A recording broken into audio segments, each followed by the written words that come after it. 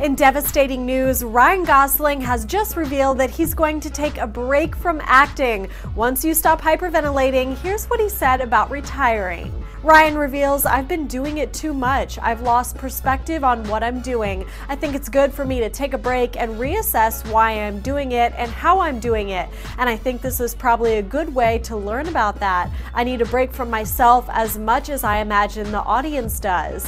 Ryan's crazy. We do not need a break from him, but basically he thinks he's overexposed unless he stops acting for a while. He either thinks he's getting too famous or he's going to crash and burn. He adds, "The more opportunities I'm given, the more I learn how easy it is to F it up."